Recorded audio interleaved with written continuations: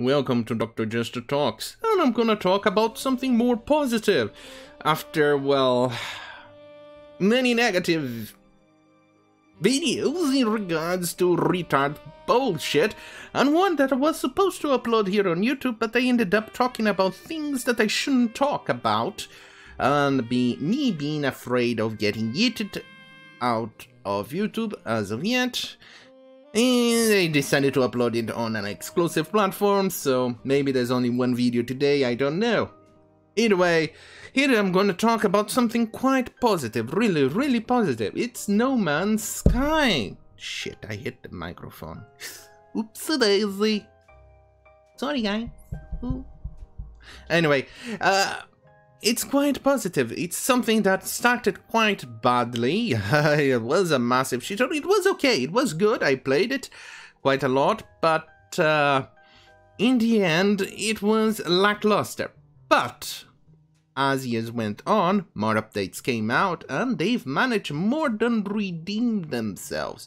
Well done, Hello Games. Hello Games. Well fucking done. Anyway, I'm gonna go show the trailer, I'm gonna talk it a little bit, and then we move on. Either way, it is, not doxing myself, hopefully. Version 3.5. There you go. The Prisms Update. Why is it? The fuck? A visual overhaul for NoMansSKy. There you go. Explore new detailed cave biomes. I thought at the beginning in the first game that definitely the cave biome or inside the cave were so not that great. It was interesting because temperature would be affected and things like that, but in the end it wasn't something worthwhile. You could go and explore, but it was more of the same thing in the very first game. Not the first game, but the very release.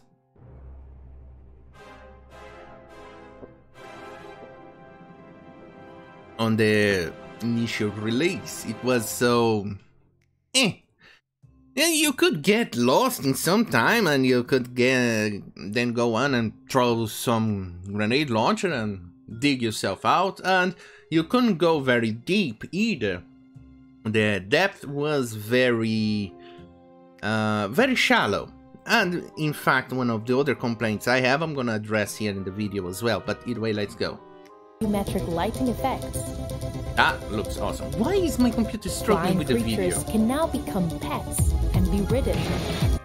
Okay, that's definitely an interesting mechanic. Ooh, some clipping over here, but either way, it's an interesting mechanic, but one of the problems I have with this is that they are focusing on that instead of giving us the ability to customize the ships we want. That's one of the things I want. You could obviously go and take the seed number from somebody else on the internet and add it to your save, but you're still not allowed to customize or add the parts to your ship as you want it, even the color itself.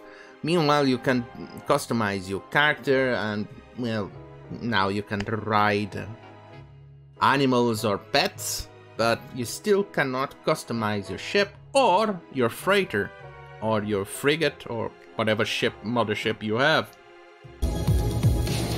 New rain effects. Fuck your computer! Light. Stop doing that shit! What the fuck? With surfaces becoming wet. What the fuck? What's going on? Why is it so? Let me reload this. What time did it stop? 28 seconds. Alright. Let's reload this. Oh, fucking shit, and this time, let's see. God damn it, stop ruining it. There you go. No, there you go. God damn it. Hair and fur, rendering increased creature. I like the reflection that they added to the water. Oh, I managed to stop just at the nick of time. Either way, look at this. This is quite awesome. Light is refracted realistically by glass and liquid. I like that. They definitely added quite a lot of improvement in graphical improvement. I also like the improvement on the nice fur. the improvement of the clouds, albeit the clouds in here, they were already updated from the previous 1 or 2 updates ago.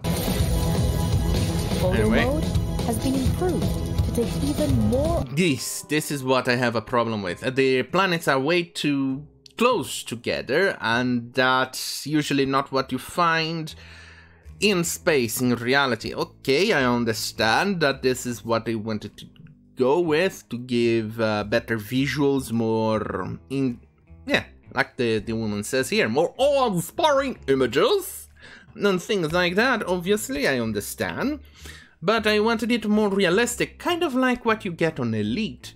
But I also wanted to explore the star itself, to go and visit the star of this the star system, of the solar system. And solar system is solar system, but it's star system, yeah, you get it. But I wanted to go and explore it, and instead we don't. It seems to be only a 2D image based on the background, the randomly generated background, and I found that disappointing, really.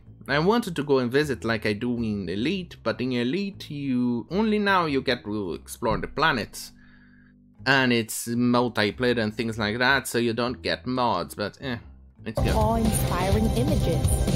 Again?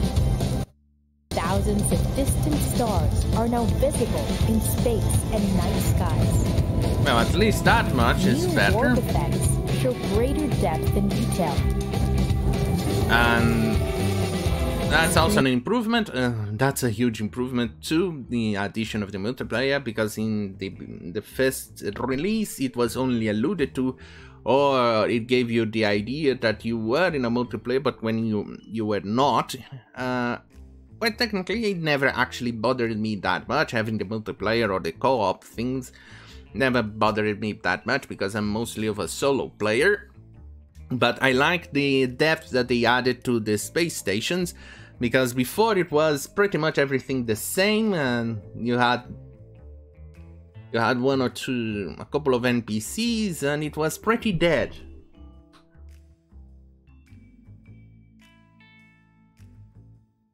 But now, not so any longer. It's actually much better. Reflections allow new reflective materials. That looks good too. Many biomes have increased detail. Okay, I could see some popping in. Oopsie daisy. And draw distances. Particle effects have been enhanced. Now that's an improvement. That would be awesome. There's a planet that I started to colonize with myself and created my base. And unfortunately, it seems they don't have quite a way to make the game understand that just because I have a ceiling that is 2 or 3 floors high doesn't mean that the weather should be the same as outside, even though I am inside. Yeah. For instance, you can't make a building that is too tall without ceilings interspace between levels. Otherwise, it will act as if you were outside.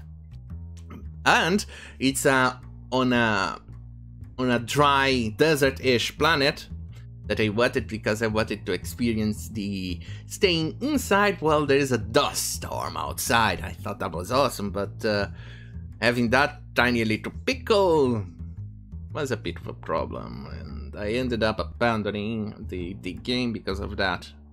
Either way, let's go. Space interiors have been improved with new reflective materials in light. Yeah, this was pretty much the generic stuff. Albeit they changed, there's still others, but apparently this might still be in there, and you still cannot customize your ship. You have to go to a random alien, you have to talk to them, and buy their ship, instead of being on a ship seller or a second-hand. Yeah, only get second-hand ships. I want to be able to buy a brand new ship that I designed, kind of like in Euro Truck Simulator, right? That's exactly my point. I want to be able to do that. Either way, I think that's about covered it. Oh, and by the way, this is an infrared, so this is not visible on my eyeballs because I am not able to view infrared. This is for the TrackIR 4 that I bought it on my wage as a part-time guy fixing computers back in the UK. See, this is awesome for simulators. And one other thing that I want to talk about, I want to be able to have TrackIR on NoMansSKy. I don't know if they actually added joysticks as well. I think they haven't, or have they? I think I need to check it out. Either way, I think this is quite an interesting take, or an interesting improvement on the game. Either way, thank you for... No, I fucked up the outro again. Anyway, if you like this type of content, stay right here on fucking youtube.com/Jester, because I had more stuff for today, but unfortunately I ended up opening my big fucking mouth and said something that I shouldn't have. Anyway, so that video is now an exclusive for bitchute.com/Jester and minds.com/Jester, because that, on those places I can say it without getting yeeted or flagged or something like that. Either way, thank you for watching. Have a very fucking good night.